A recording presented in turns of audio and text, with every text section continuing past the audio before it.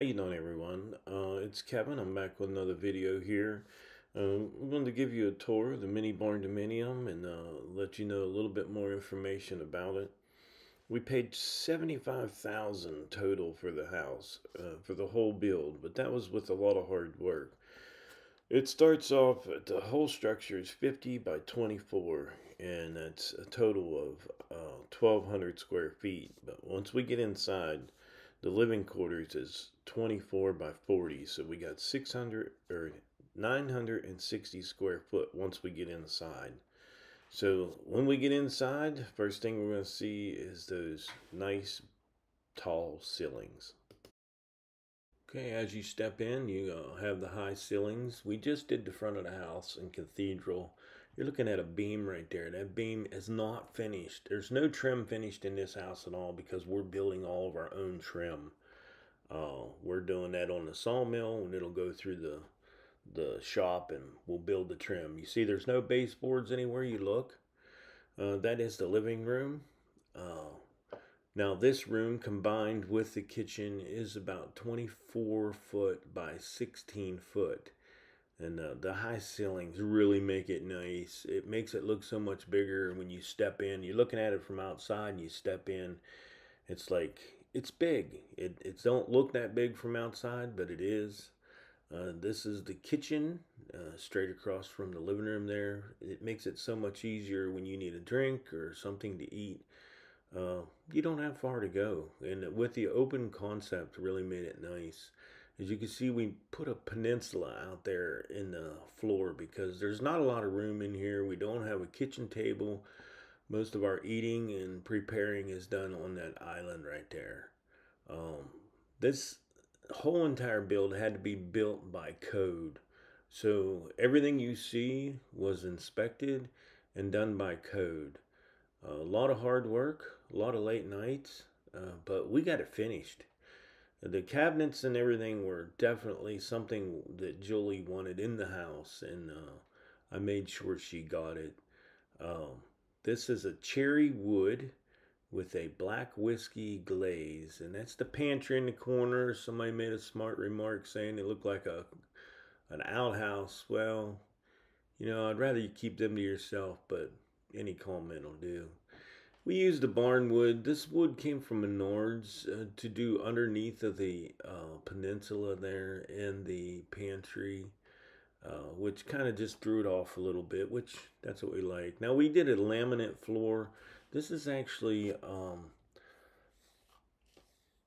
vinyl flooring. This is waterproof flooring we put down, and it was great for the heated floors. And as you can see, as you go down through here, there's still no trim. There's no trim on the outside of the doors. That's all going to be black walnut, and we have it cut, but it takes at least a year for it to dry, maybe a little longer. So we got a little while. We're going to do the all the rooms on the right first. We'll start with the first one. This will be your bathroom. As you come into the bathroom, we use pocket doors. Pocket doors were great because they don't take up any space. And if you guys remember, we did the mirror video where we built a mirror that you see over the sink there. And of course, you have a fan in there for your bathroom, and here's your shower. Nice big shower. Now, as you notice, there's no transitions in this house. When you go through a door, there's not a transition. You very, very small transitions. And here I am showing that light in that mirror. That was a pretty nice little build. We enjoyed doing it. Now we do have doors, as you'll see on the back here. Now, if you wonder what that is, that's so you can get into your shower. You got to be able to change them faucets out. So the shower has its own little light right there. And the shower itself is something I really like a lot. This shower is 4 foot wide and 5 feet long. And we had them do the floor. That floor, there's no shower pan. It's actually built right into the floor. Nice tall shower. Chair makes it nice too. If Julie wants to shave her legs, she got a place to put her feet. It's really nice. If you notice on the bottom of this door, you never get no water in the room. That rug has never been wet, got any water on it at all. There's a trough that goes all the way along that door. If that door was soaking wet right now, all that water would be going right back into the shower. And as you see, there's not really a transition in the shower either. The rug is actually taller than the transition. But this was one of my proudest builds there, because that was the first time I ever laid any towel. That towel was all me and Julie done it pretty much by ourselves. Ricky gave us a little hand there, and that was the first time. So let's move on out to another room. As you can see, there's no trim on that door. There is some black walnut on the inside of there we got. We'll go out here and we're gonna close this pocket door, which we like a lot because, like I said, they take up no space. We couldn't use the pocket doors on the bedroom doors because, there's no room in that wall to slide it because you had the frame for the other pocket door. Okay, this is the first bedroom.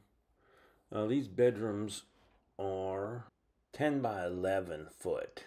So they're about 10 foot by 11 foot. And it's not a bad size.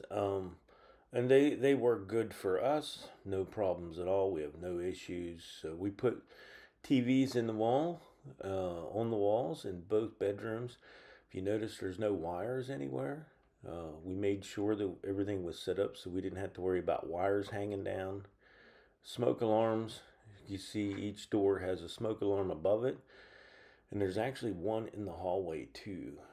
These closets that we had right there, as you can see off to your right, if I was going to change something about the build, those closets would have been definitely one thing I would have changed.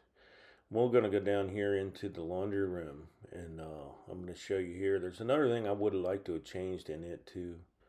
So as you get around the door here, this is the floor heat and the heat for the shower. So this little tank up there on the side is your shower on demand, and that is your floor heat. And I've been amazed at how well this has worked out. A lot of people talked about, well, somebody asked, how come you don't have that many windows? Well, windows, you need wall space in a small build. You need all the wall space you can get. So windows are just basically taking up space. They allow heat to escape, cold air to come in, and that less room you have. So this is another thing we'd like to change, is this closet.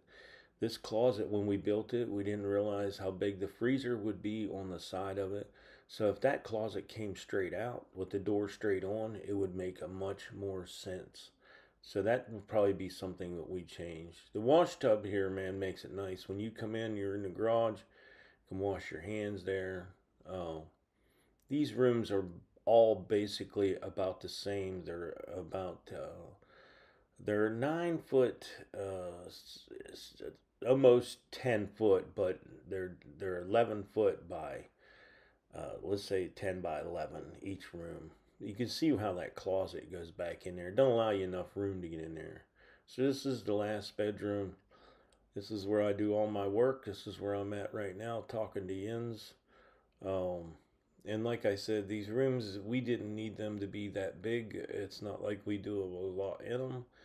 I do my videos back in here, but other than that, they're just sleeping quarters. Another thing, like I said, those closets, I would have changed them closets and made just two and made them a little bit deeper. They were working for us, but they could have been changed. So we'll move on back out here, and I wanted to show you guys above the kitchen cabinets. I know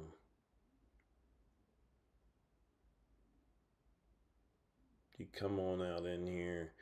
I turned the lights out, so we put LED lights above the kitchen cabinets, which is pretty cool. At night, it just kind of glows, and I thought for sure the amount of time it took us to build this build. I thought that drywall, it took us 9 days to do the drywall mud, and that was amazing. We did the whole house in like 9 days. and there's really no defects that you can see. So I hope y'all enjoyed the video. I would like to tell everyone thanks for watching the video. And don't forget to subscribe. Leave me thumbs up, thumbs down, or comment if you'd like. Until next time.